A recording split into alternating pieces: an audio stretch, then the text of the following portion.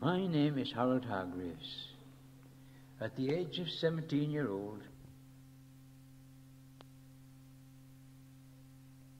in the forestry around our area,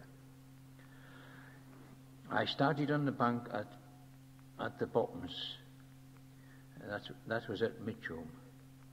My job was emptying coal and stone tubs.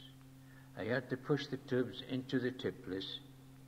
There were 3 of us, and we were kept busy.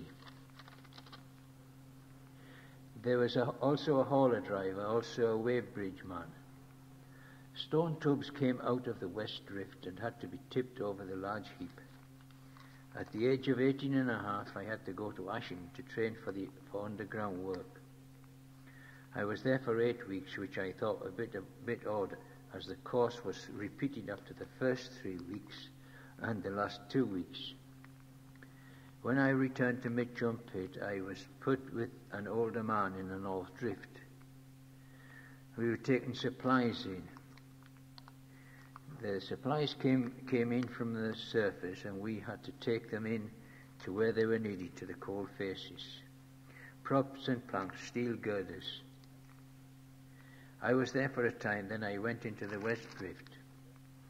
I went to learn to drive a hauler. I found that interesting, as I had to obey the signals for hauling the tubes and transferring them for haulage to the surface.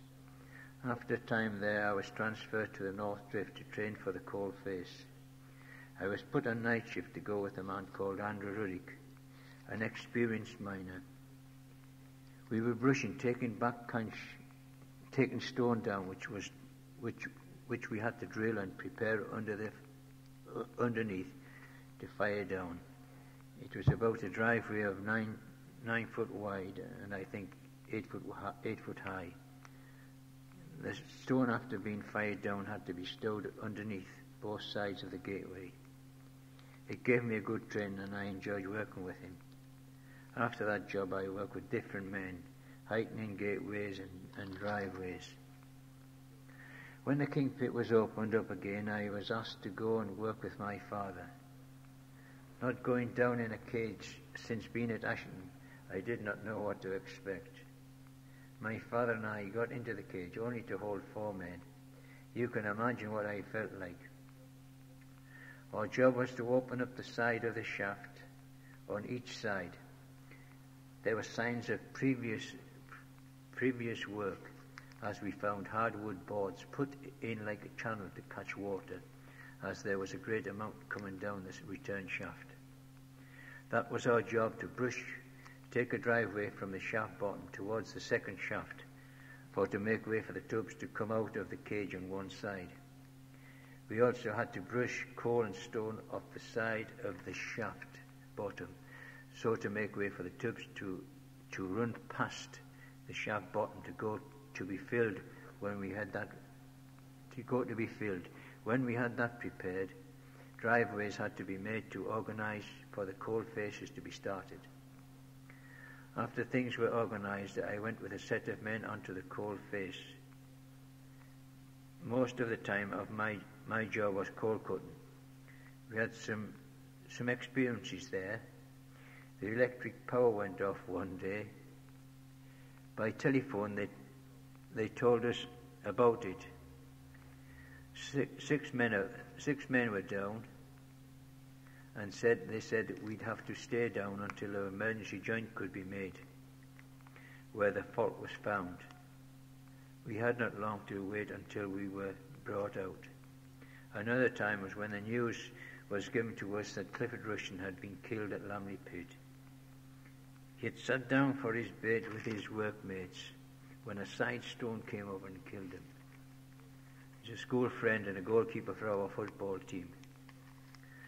My brother Kenneth and Derek Weir worked on the opposite shifts from us. There was a few characters at the King Pit.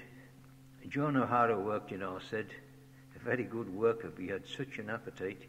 He would eat his own bait at the first go and ask if the lads had any bait left. and I can assure you he got well filled up.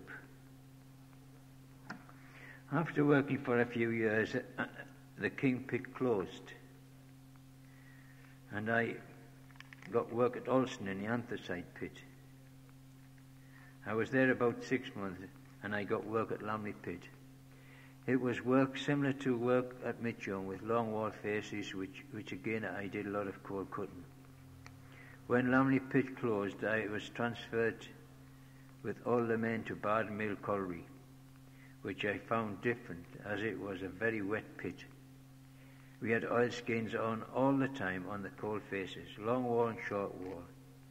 My father and I worked together and were put on development work, and I did that until the rundown of the pit.